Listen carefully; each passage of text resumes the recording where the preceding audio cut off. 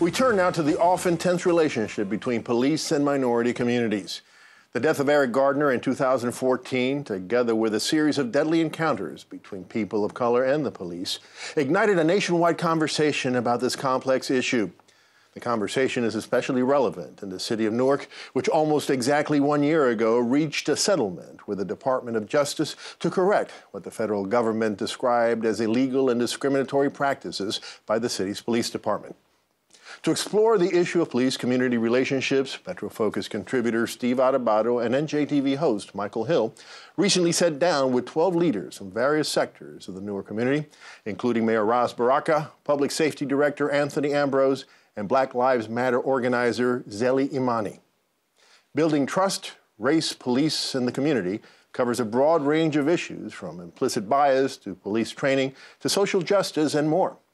And the one-hour forum airs this week on PBS. Here's a look. At some point, I'm wondering, can we agree on anything? Can we agree that what we saw on video in Staten Island, on any level, made no sense, was egregious, and took the life of Eric Gardner for no good reason? Yes. Yeah. We could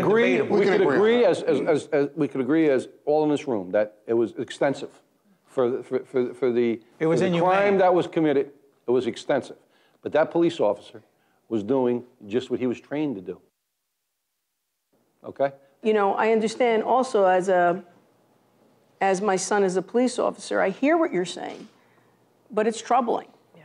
I don't condone it. I get it. I don't condone it. You tried to explain. You don't condemn it, though. And if we explain it away, from a human perspective, when we explain things away like that, I think we give credence to something that's very dangerous. It's a rationale. And again, there's more than two sides to a story. And we have to, there's three, there's five. But I know what I saw, and I know what I felt. And I'm coming from a situation where you try to be rational, and what happened there was not justified. And joining now to talk about this important conversation is forum moderator and MetroFocus contributor Steve Adubato. Steve, welcome. Great to be here. Now, Steve, what moved you to do this special? So many things. By the way, that was my younger sister, Michelle Adubato, was held at the North Ward Center, a community-based organization. That your father started. That she's the CEO of now. And we brought together these 12 leaders. 4 of them were police leaders. They were community leaders, the head of Black Lives Matter in the area. So many people. But I got to tell you, Raf, all the years you and I worked together, we had leaders from the law enforcement community, leaders from the Department of Justice. We had leaders from the civil rights community. But to bring them all together, 12 of these folks, and have an honest, real conversation. And civil conversation. But here's the thing. We've seen so many, I'm not going to say food fights because it would dignify what really has gone on, when I've seen cops and civil rights leaders and others get together, talk about this, because all they do is scream and yell at each other, talk past at each other. And I think many, and this is no disrespect to the colleagues in the media, some of the media want to see that for ratings because it causes controversy. We didn't want that. We wanted honest, real dialogue, but civil, and where people listen to each other. I knew it would be hard. But if we didn't try to do this, building trust, without any trust, where do we go? This is the issue of our time, because it will, unfortunately, it will happen again. And people have some different views of what we see. There were cops there who looked at the Eric Gardner situation and said, I don't see what you see because I see it from a cop's point of view. What about the human point of view? And we wanted to listen to the cops, we wanted to listen to others, and go back and forth and try to find some solutions.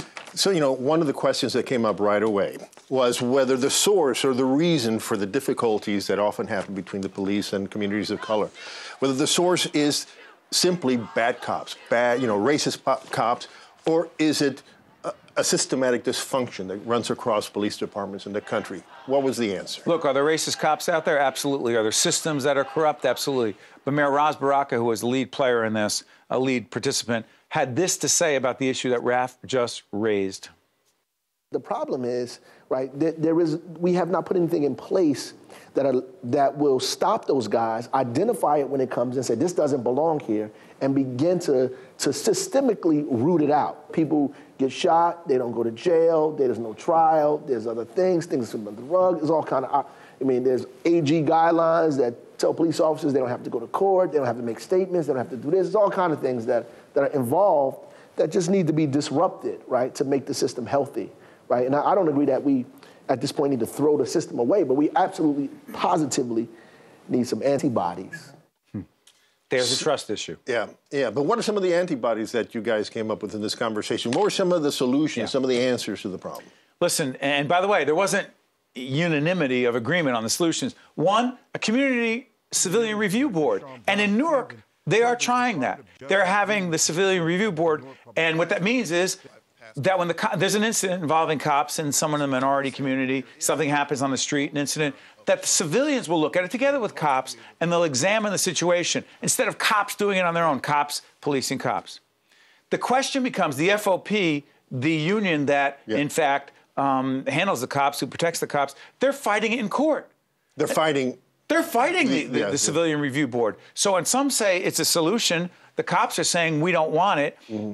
I actually do believe, Raf, in all candor, that having civilians be a part of this together with cops looking at incidents does matter, because you will never build trust, in my opinion, until civilians are a part of this. That's one. More women. We also talked about more women in the police force, because it was argued that women would be potentially more empathetic and see things differently. 27% of the cops in Newark are, in fact, women. And finally, who you hire into the police department, and that the question is, could you potentially identify some of these folks who have these feelings and emotions, and potentially, whether it's a racist view or a hair trigger reaction to things, and may not have, as Daniel Goleman said, the emotional intelligence to be a cop.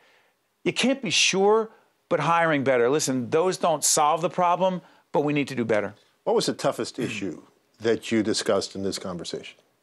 The toughest issue for us, and I don't know if we have time for the clip. Yeah, we do. I tell you what, I didn't think it was going to be a complete issue. And again, you and I on Capitol Report, a show that you and I did for over 2 decades, brought this up. We had cops come on. And we had cops come on. It was before the Dallas incident when we did this, but this was after, when we did this show. I felt that it would not be a complete discussion if we did not bring up the issue of cops feeling targeted. Those cops were murdered. And I said, what about cops feeling targeted? What about cops who have to protect protesters, some of whom they believe are looking to kill them, maim them, hurt them?